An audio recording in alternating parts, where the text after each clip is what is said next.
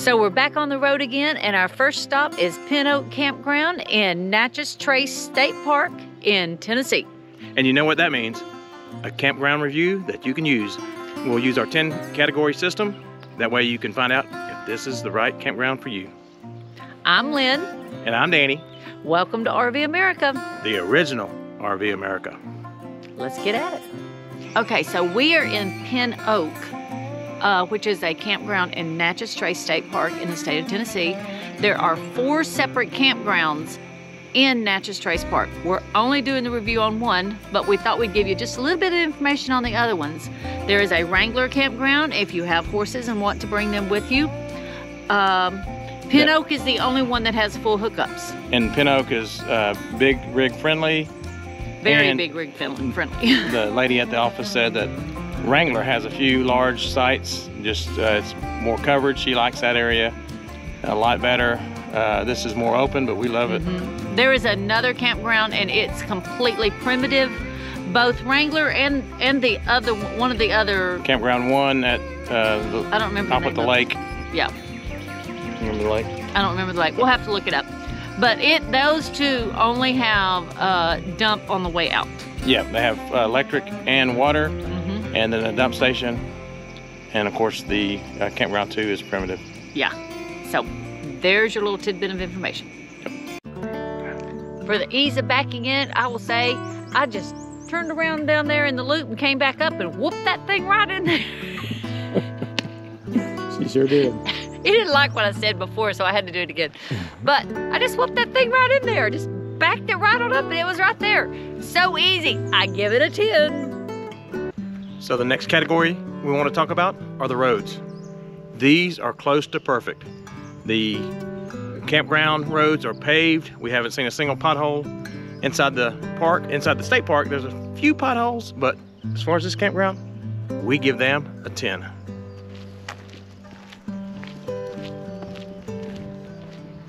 So the next category is the bathhouse and the laundry room, and I'm giving them a 9.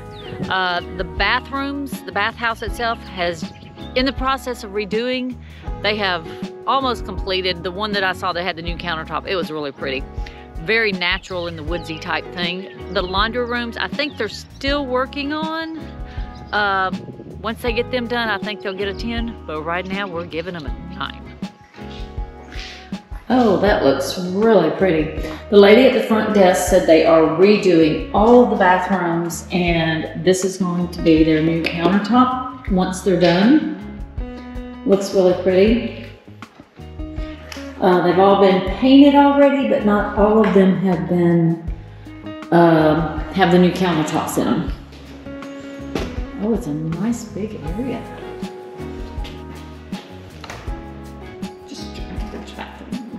Every time you have a bathhouse, in between the men's and the women's, they will have a laundry room. It has 1 washer, 1 dryer, and that's it.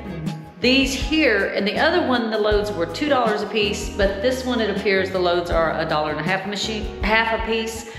These machines are a little bit newer, but very handy. Okay, the next category we're going to talk about are the hookups. We got full hookups in a state park. Can you imagine that? Not too many state parks have full hookups, and this is the only campground in this state park that has full hookups. So it's Pin Oak. So if you're looking for full hookups, it's always good to have it once in a while so you can get things done, tanks rinsed and all that. So we're glad to be here, and we're giving it a 10. And I did want to point out that every site in Pin Oak has full hookups. So let's talk connectivity. We have 2 bars on our T-Mobile. We have 2 bars on our AT&T. It is extremely, extremely slow. That would be an understatement. I could not upload videos to TikTok or anything else. I did get one uploaded to YouTube this morning. The TV has, we were able to make some phone calls, but they were kind of in and out a little bit. TV, we've got 6 channels over the air, so that gave us plenty of entertainment for what we wanted to watch, and so we're only giving it a 5. These are huge drive-through sites. We didn't get one of those, but that's okay.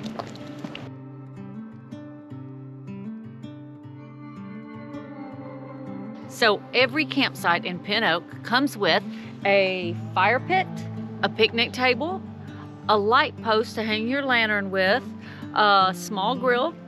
Also, they have full hookups, sewer, water, electric.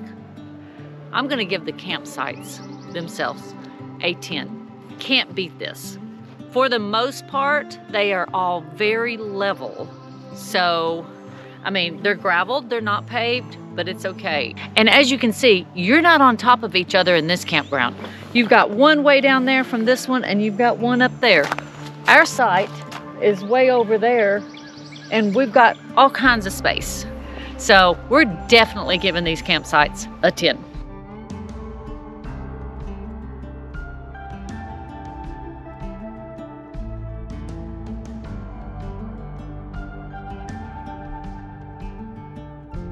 So if you see all these spots that are right here on the lake, my understanding is from talking to the lady up front that checked us in and everything, is you have to book them at least a year in advance.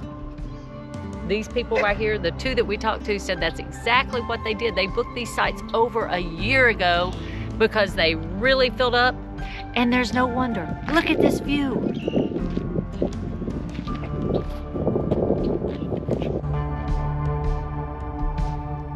Let's talk about the staff. When it comes to the staff, we're giving them a 10. We went to the visitor center yesterday after we got in and got set up, and the lady up there was just marvelous. She answered all our questions. She even turned her computer screen around so we could see the maps on the screen, came out and helped us find the brochures that we needed for all our trails and things today we want to do. And with that being said, we'll say thank you to Linda and thank you to the state of Tennessee. Now to the category that everybody wants to know. Cost per value. Now this park is amazing. It's the best state park that we've been in. So much room, full hookups, having your sewer where most state parks you have to go to a dump station. It's been fantastic. Now the cost averaged out, we went on a Thursday and a Friday, so that cost averaged out to $44 a night. And now if you're 62, and I'm not quite there yet, you get 25% off in the state of Tennessee for camping. That's amazing too, so thank you, Tennessee. But with $44, that's a great price. So we're gonna give cost per value a 9. And our next category is activities and amenities. Now we're here before the official start of summer. We're here in April. There's not a lot of activities going on. If you come during the summertime, they have activities going on during the weekend, as with most state parks. But right now, there's boating, there's fishing. There's another campground around here you can actually rent boats at if you don't have your own. They do have a beach, they have a play area, and this campground is set inside the state forest. So you can just go on and on and on and expand from there. Now, I'm not going to tell you about the state forest or the entire national park right now. You have to come back next weekend to see that video, because we're going to dive into this state park. It's an amazing place and you're going to want to see it. So with that being said, we will give the activities and amenities an 8. We are outdoor people, and this park has all the things in it that we absolutely love to do. So let's talk about the final category, things to do in the area. We're in a state park in a large state forest. So there's a lot to do here. There's a lot to do here. There's everything from boating, swimming, fishing.